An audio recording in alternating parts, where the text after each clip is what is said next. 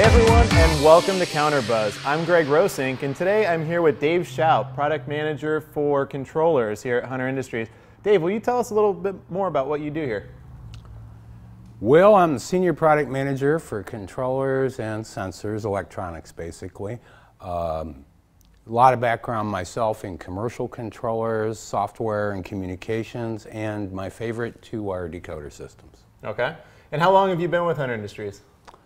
Been with Hunter for 20 years now, in the irrigation industry for about 25. And have you been in product management the entire time? Pretty much. Okay, fair enough. Today we're here to talk about the new product, the EZDS or EZ Decoder System. And this is, well, you know what, why don't you tell us a little bit more about this product and what it has in store for customers? Well, this is a two-wire decoder system that changes everything you think you know about two-wire decoders. It was really the brainchild of our Director of Electrical Engineering. Kind of came out of left field as far as we were concerned because we focused on the traditional premium type of decoder systems. This is a radical concept, and I certainly saw the potential in it, but I didn't expect it to catch on as quickly as it did. So it's a cost-effective, simple two-wire decoder system that really changes the rules. Awesome. And for our customers that might not know what a decoder system is, can you explain a little bit in detail about what a decoder system does? Sure. So in a traditional, conventionally wired system, you have many valves out in the landscape. You have a wire running to every single valve solenoid, and then common wires to bring them back and close the circuit. So that's basically a lot of wire, one wire per zone of irrigation. A two-wire system changes that. The two-wire system, you run a single pair of wires throughout the entire landscape, and in cases it can be more than a single pair, but you run the pair of wires throughout the landscape, and wherever you need valve control, you just cut the wire and splice in a little waterproof gadget called the decoder, and they can live underground and underwater. But the advantage right up front is the savings in copper wire alone, because you don't need a wire for every valve, you just need that pair going through the property. The other big advantage, which you sometimes don't find out until later, is the flexibility after the initial installation, because you already have it backfilled, overplanted, everything's working, and then someone changes their mind. They want a flower bed where hardscape was going to be, whatever the change is. With two-wire, you don't have to trench back to the controller. You didn't need to run a big bundle of spares. All you have to do is get to the nearest part of the two-wire path, cut it, and splice in another decoder. And now you have more valve control.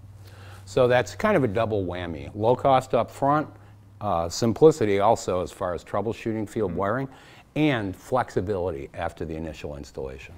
Okay, so this would be a great product for customers that are installing maybe an apartment complex where they're going to do one phase, one building, and then they're going to expand off of that. You can just continue to expand off of that same two-wire path. Absolutely, and don't purchase anything you don't need until that next phase comes up. Okay, and then specifiers would really benefit from using this type of technology on their plans because they can actually do that same thing if they're building out a phased project or they're designing a phased out project. They can actually specify this on the plans for that same reason that we just talked about. Correct. Cool. So what makes the EZDS or EZ Decoder system different than other decoder systems?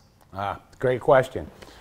Traditionally, the premium decoder systems, and we have them too, but not just ours, play a pretty major game with electrical energy.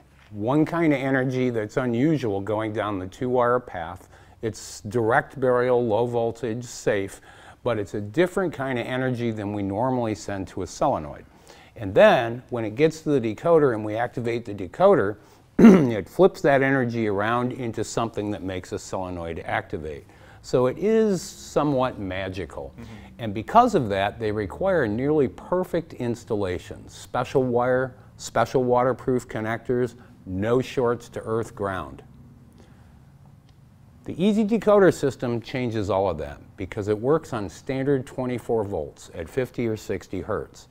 And for that reason, because we're not massively transforming electrical energy, pretty much any wiring technique will work. It's as simple as connecting valve solenoids in a way.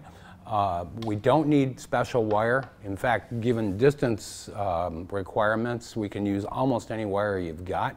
We don't need special connectors. Use the same connectors you use to connect your landscape solenoids. We don't need special earth grounding in the 2-wire path. You just wire it up and it starts working. Okay, so you mentioned a couple of things there. Typically in our 2-wire systems from Hunter Industries, we offer waterproof wire connectors, the DBR-Y-6 in the box. This does not have that connector in the box. That's right, and it doesn't need it because whatever you're normally using to connect your regular landscape solenoids, reach in the same bag and connect these because they're very, very tolerant. And a little bit of short to earth, or we don't want to see that, but pretty much any solid professional grade landscape connection will do the trick. And you know, our customers that have actually installed a 2-wire system before, their heads are spinning right now. They're like, wait, he just said no grounding? Why would we not have grounding? And why are we not requiring grounding in the system? We do want earth grounding connected to the controller. So this works with 2 different controllers and they both have an earth ground lug inside the chassis. Please ground the controller.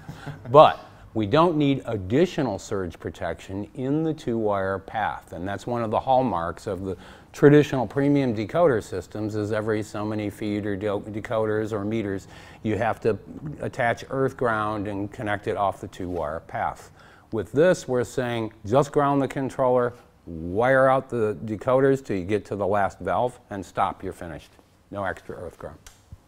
Okay, perfect. Now, I'm sure our customers are dying to know, what does this great product work with? What controllers is it compatible with? Right, so this is the output module that actually enables the EZ Decoder system.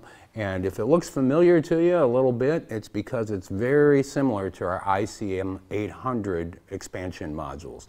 And that means, the answer to your question finally, it works with either the ICC2 or the HCC Hydrawise controllers. And only those 2 controllers right now, ICC2 and HCC, share the same back box and the same output modules. So this has a regular locking lever, tip it into one of the module slots, lock her down, and you've just turned it into a 54-station 2-wire decoder system. Wow, perfect. Now, you kind of went over this, so you kind of briefly mentioned it. You don't need any special wiring. What is the wiring requirement for this, and how far can we go with the wiring? Right, so we have a wiring chart, and part of that answer depends on the number of active solenoids on a 2-wire path. But in a basic, to start out simple, for a single solenoid, with 14 gauge wire, which is pretty standard in the US for decoder systems, you can go about 2,292 feet, conservatively estimated. That'd be the same as basically 2 mm squared wired in international configuration, and you're pushing 800 meters per 2-wire path. And we offer 2 2-wire paths from the modules, so we could go 2,200 feet or 800 meters this way, and another path could go 2,200 feet or 800 meters that way. With 2 solenoids active at the same time on the path, this is, just forget the decoders are there, right? It's the same as sizing wire for standard 24-volt solenoids. With 2 active solenoids, the wiring distance is cut in half. So if you need to run 2 at once, then instead of 2,200 feet, it would be 1,100 feet. But the good news on this keeps going because we don't require 14 gauge or 2 mm squared wire. You can go up to, well, you can actually go over 900 feet on 18 gauge wire, which is about 0.8 millimeters squared.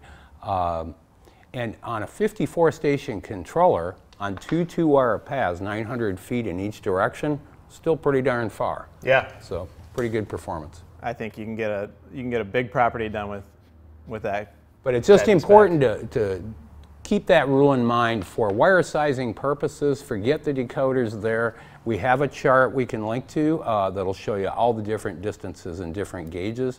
2 active solenoids on a wire path, cut it in half. 3 active, 4 active, we keep cutting it just like we would for standard solenoids. Okay.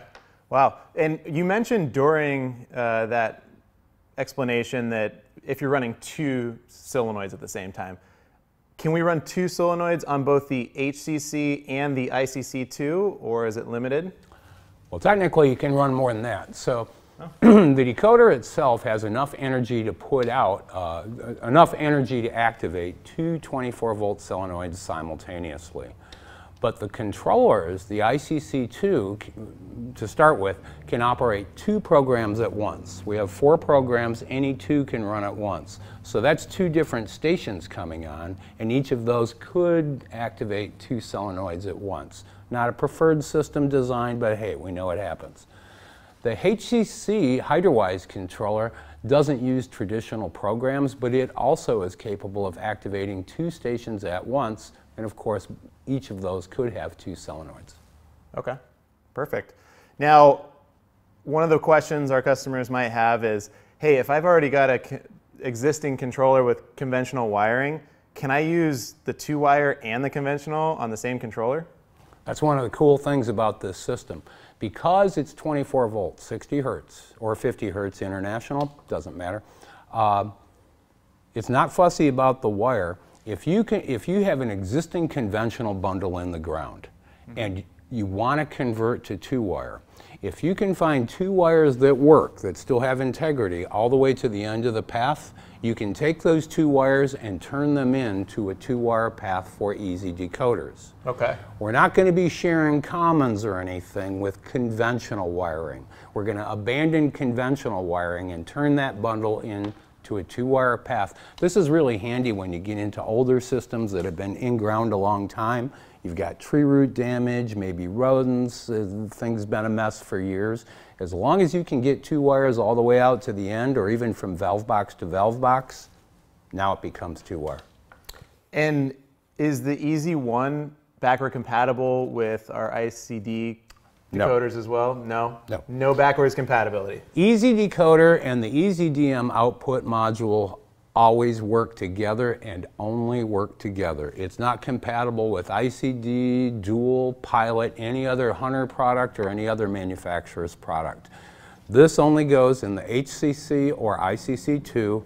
The EZ1 decoder only works with this module.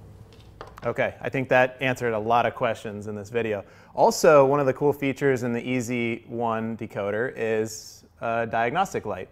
Can you tell us what that light does? Yeah, this is great. Most decoders, even fancy ones, if you're out in the field and you're wondering why a valve's not coming on, it's just a lump in a valve box. He doesn't tell you very much. It's hard to know what's happening. So the EZ1 decoder actually comes with an LED, a diagnostic LED. When you first program the address into the decoder, that lights up to show you the address has been accepted. After that, you wire it in line in the 2-wire path in a valve box. Whenever this station is active, that light flashes once per second. And if it's not active, the light is off. So if the valve isn't coming on, and you don't know exactly where the problem might be, run the station at the controller and see if this little light's flashing. If it is, the decoder's running, and either the solenoid's bad, the valve has a problem, or maybe the connection between the 2 is bad. But if you run the station at the controller and the light's not flashing, then we either have a bad decoder or its connection to the 2-wire path is severed. Okay, so you immediately, it demystifies the whole decoding process because you can see what it's doing. So it's giving you feedback on your programming, on if your stations are on or off. So it's a great troubleshooting feature as well. Right. So to sum this product line up a little bit, it's simple, doesn't really care what type of wire you're using. The connectors don't have to be DBRY-6 super connectors, although you're welcome to use them. Absolutely. They don't necessarily need to be that rugged. That's right. And in fact, even the wire polarity doesn't matter. So traditionally, most decoder systems have 2 different colored wires, and you have to keep them straight all the way down the 2-wire path. We use red and blue just to show that these wires go to the 2-wire path, and the black wires go to the solenoids you want to activate. But frankly, red and blue don't matter in this system. It's 24 volts AC. If you mix up red and blue and then switch blue and red as you go box to box down the line, makes no difference. It'll work perfectly well. Oh, that's huge. That's a big aspect right there. So anything else you want to add to this before we wrap up? Oh, well, I could go on all day. I'll tell you, a question we do get a lot is, will these programmable decoders work with our ICDHP handheld programming device, which is like a magic wand for the ICD decoders? And unfortunately, that answer is no. The chip technology in here is different. It will not interact with ICDHP. However, it does have a similar communication technology built in here for future development. And I think that's all I'll say about that for now. But, perfect, perfect. We like that technology, and we'll be seeing more of it. Okay, cool. And this product was huge out of the gates on launch. We had some back orders, but we fixed that issue now, right? We are fixing that issue. We're caught up on order inventory. Perfect. Well, Dave, thank you for stopping by. Oh, my pleasure. And meeting with us. And for all of you, thank you for stopping by. We'll see you here on the next episode of Counterbuzz.